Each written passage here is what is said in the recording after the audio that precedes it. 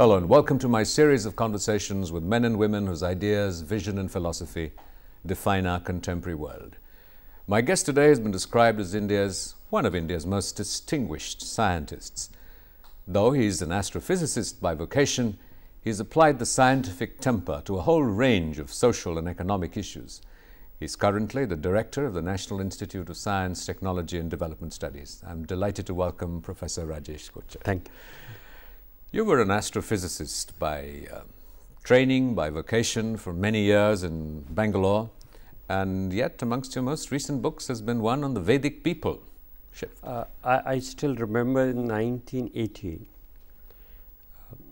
there was a news item in Times of India. There was excavation done in Ayodhya, and the heading of the news item was Ramayana is later than Mahabharata, according to.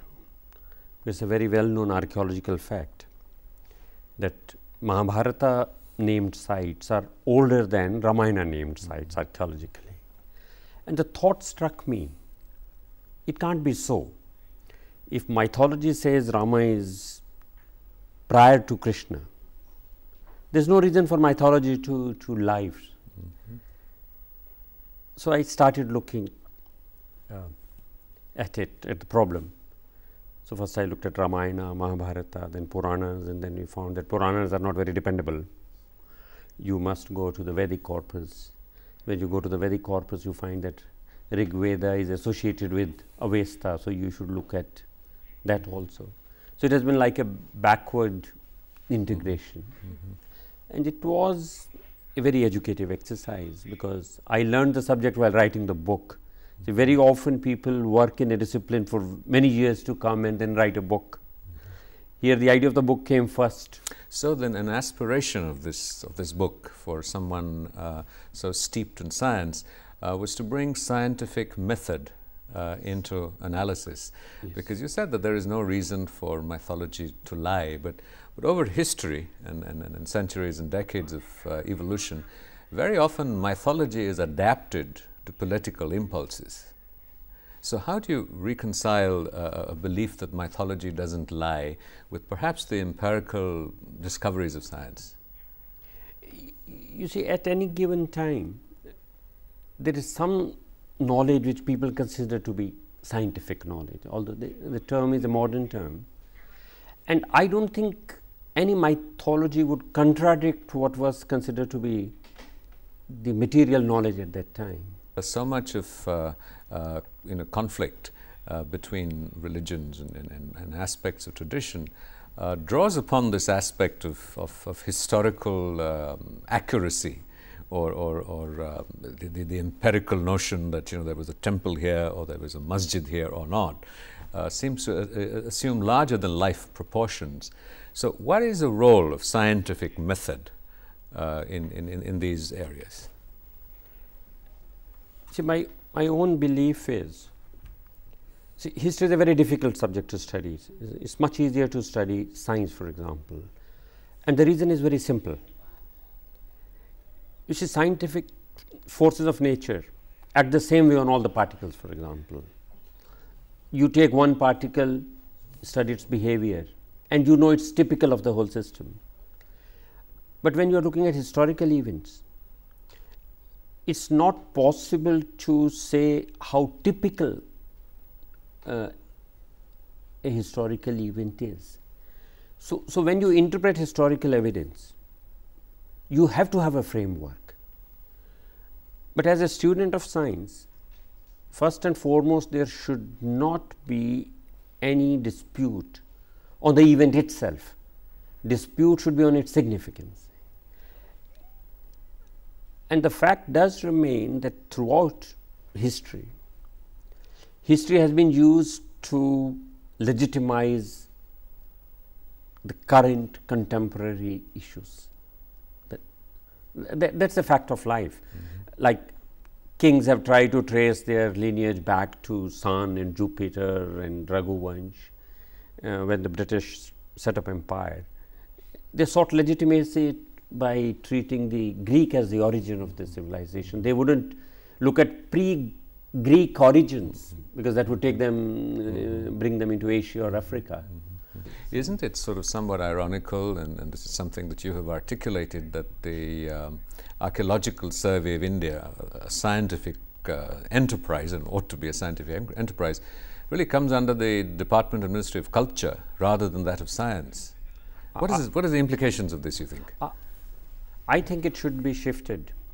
I think Archaeological Survey of India should be shifted to Ministry of Science and Technology, because archaeology provides evidence which is the touchstone for which defines the framework for interpretation of historical evidence.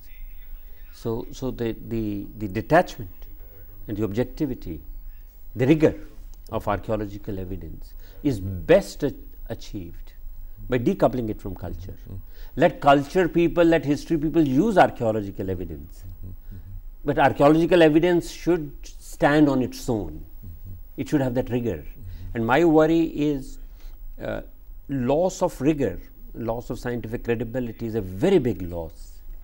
We are used to historians fighting with each other. As a student of science, I would not like archaeological evidence to be brought into disrepute, because that loss would be very great. Professor Kochhar, you have applied scientific method to many areas. You've been responsible for setting up a museum for Dokra art. What is the application of science here in an ancient artistic tradition? Dokra art is a very ancient, is the most ancient craft of metal casting. There's a lost wax technique. And originally it was in the hands of the tribal people, because the tribal people were the one who lived where minerals were. Then two things have happened. Other people have picked this craft from tribal people, and it has been formalized in South India. Like these famous Chola bronzes are made by the same technique. For our institute happened to have a field station in Bankura. That is how we came into contact with these people. And there's a continuation of probably 5,000 years in this craft in India. And these people are extremely poor. And it occurred to us that we should be obliged to these people, that they are preserving this craft against heavy odds. Because if they were to give it up, the loss would be humankind's. You know, very often there is a popular perception that the processes of modern production, the processes of science, actually end up diluting traditional arts, crafts and handicrafts in many ways. So what kind of interventions are you looking for that will actually reinforce that tradition? You see, it's not, there is a danger of overwhelming them. If I use the concept of an equilibrium state, if you take them along, see, if any traditional craft has survived, it must have undergone change. So what we are looking for is continuity embedded in change. So we are not interfering with their art form. A Dokra craftsman is an artist first. He first makes his icon in wax. That is why these Chola bronzes have such vitality, such fluidity, because it's in wax, and then you replace wax with molten metal. So we are trying to help them with improving their metallurgy, improving their casting techniques. We are not interfering with their artwork. We are telling them, if you use this furnace, it would be better. And these people have no concept of measurement. If they make a four-legged thing, it's not necessary that those four legs will be on a plane. But is it important and useful to introduce this notion of measurement into their creative processes, and might it not intrude in their imagination? No. They are very poor and they like it. It's not that we are forcing it upon them. I'll give you an example. I went to this village in Bankura, and I asked, this artifact was shown to me by the Shilpi. I said, is it good? He says, no. I said, what's wrong with it? He says, it's burnt here, it's broken here. I said, why did you make it? He says, what can we do? We are paid so little. And he knew what was wrong with it. So this assumption that traditional artists are static, are fossilized, is wrong. Our aim is not to overwhelm them. You have been a critic of globalization using, again, scientific method and empiricism. In some ways, it seemed almost a contradiction, because we have come to associate globalization with the modern, with the contemporary, as we do with science. And you've just been looking at Dokra art, which also in some ways is seen as the victim of globalization, of mass production, of standardization. What is your primary critique of the impact of globalization? First of all, globalization has its virtues. Like we have set up, as you mentioned, a Dokra museum. Now we are setting up a virtual museum on the net. And one way of helping this Dokra craftsman or any craftsman is to make use of internet for finding them international customers. Because after all, the work which they are doing belongs to the humankind as a whole. So it's not that I'm against globalization. But you have argued that globalization has created, you used the wonderful phrase, techno coolies. You have argued that the Indian economy isn't able to, as a whole, sustain globalization, and it is creating, it is really sustaining the elites. What kind of processes have you used to arrive at these conclusions? I see globalization is inevitable. But I think India is yielding more ground than was necessary. Like globalization asks you to bend. There's no reason for you to crawl. And the point which I have made, as it happened in India, globalization took place, started at about the same time as Mandalization. And Mandalization involves transfer of power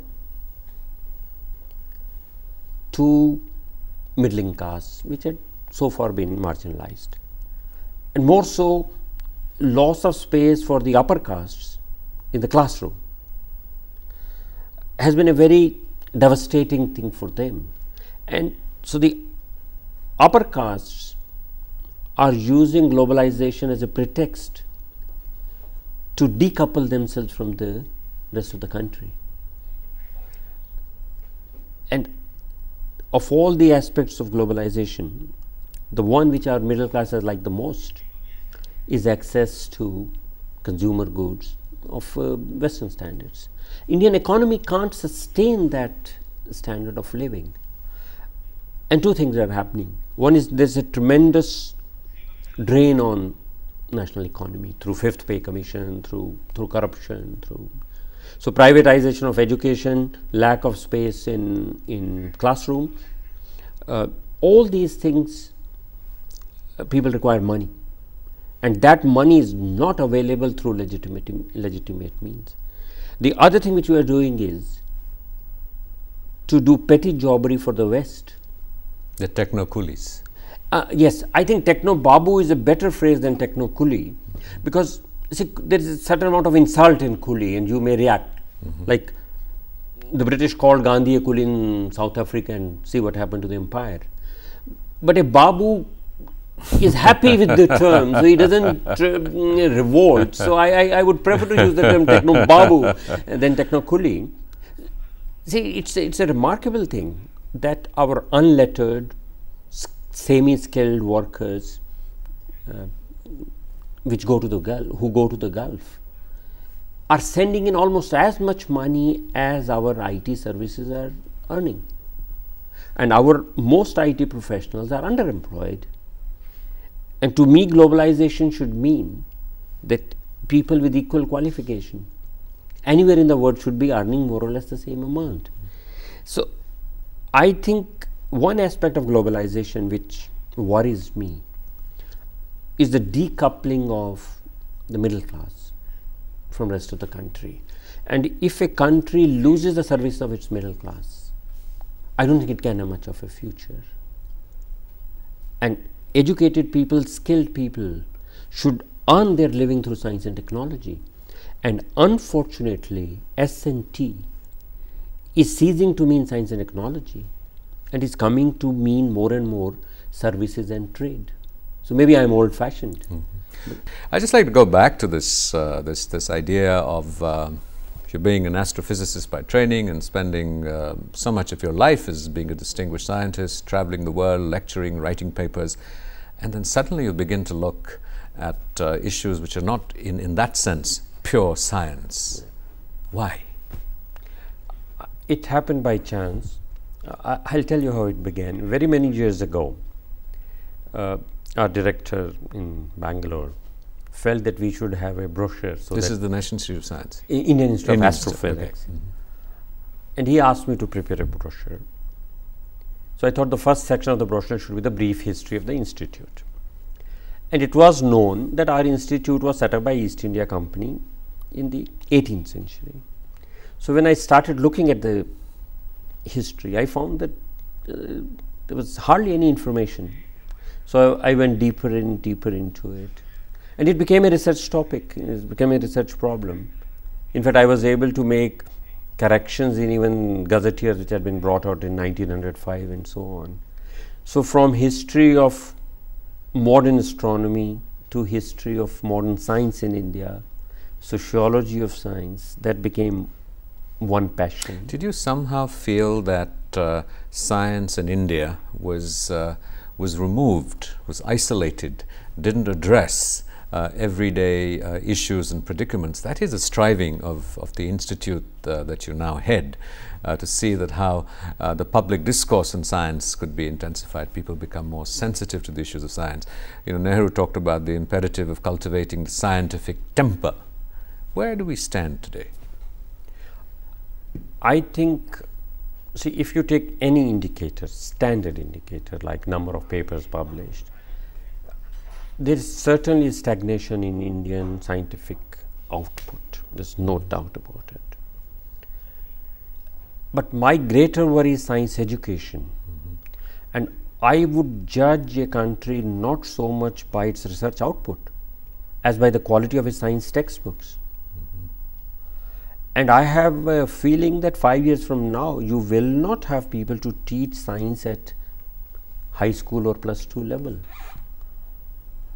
And secondly, there is not only decline in science education and science research, there is decline in scholarship in general also. So why it is so, why people are not interested in science is a serious matter. So why do you think this is the case? You know, what is your aspiration for science in India, both in terms of education, in terms of its ability to accelerate processes of development, eradicate poverty? I think we should pay most attention not to scientific research but to science education, right from school, because by the time students come for research, it's already too late. Today, India has an advantage. India has very good facilities in new biology, and new biology is the research area for the next 2 or 3 decades, and India is pretty good in. But you know, aren't we handicapped by the fact that, you know, very often science is seen as an antithesis to tradition? I don't think so. I don't think there's any contradiction between science and tradition, and I don't think scientific progress is affected by emphasis on tradition. I don't think so. How would you describe this Nehruvian phrase of the scientific temper? What is the scientific temper? Frankly speaking, I'm not too enamored of the phrase. I don't think we need scientific temper. What we need is education. What we need is use of science in production of wealth. We need science in governance, in dispensation of justice, and people respect science. But even today, Indian economy, Indian political stability depends on monsoon. So when you depend on nature for political stability, for your economic well-being, people tend to be fatalistic. So, I don't think scientific temper needs to be taught as an add-on. If production of wealth in India depended on science and technology, if governance depended on science and technology, people will develop what has been called a scientific temper. To what degree do you think science is in that sense amoral, and the relationship of science to the cultivation of values? They're two different things. Science has no morality of its own. I'll give you an example which is not very well known. See, there was a committee in US which decided to drop nuclear bombs on Japan. The committee had 2 scientists in it. There was only one person in that committee which opposed dropping of the bomb, and that one person was not a scientist. I think that person was Under Secretary for Navy. So, it was a military man who is opposing dropping of bomb, while scientists are supporting dropping of bomb. So, human values or the ethical framework which a society has is not inbuilt into science. So, science is like a picture which has to be framed within that ethical framework which society provides. Science itself cannot provide that framework. So, this ethical dilemma has become very important now because of new biology. See, earlier when there was an ethical problem in science, it was man against man. My patriotism is your devastation, for example. But now it is man against God, man against nature, like cloning, modification of life at molecular level. So, do you say the ultimate final triumph, that of science or of God? Yes. Of science or of God? Are they in opposition? No, I was using God in a very loose sense. The best word would be to use nature. Science is setting up human beings against nature now, because the first time human beings are in a position to modify the very building blocks of nature, building blocks of life. Nobody knows what it would lead to. What is man's place in this? What is your place in this? In this scheme? Scheme of? God, nature, science.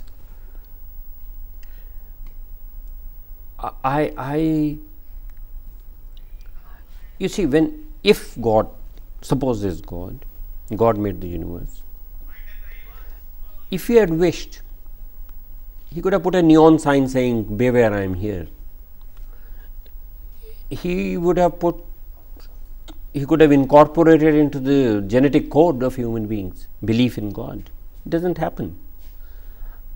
So, God has given some territory to human beings and left them alone. It doesn't interfere in that territory. So, in other words, human beings have to conduct their affairs themselves. There is no divine intervention. And the ethical framework, do we have time? I would like to make we just got 30 seconds to wind up. I'm sorry. Okay. You see, human beings, to deal with each other, need an ethical framework. Without an ethical framework which is imposed on all human beings, we wouldn't know how to deal with each other, what to expect from human beings. So, a civilizational ethical framework is important to define science, the more so because globalization has meant retreat of state throughout the world. So earlier state was looking after civilizational interest to an extent. Thank you very much. This looked only like the beginning of a wonderful conversation. It's been a great honor talking to you. Thank you very much.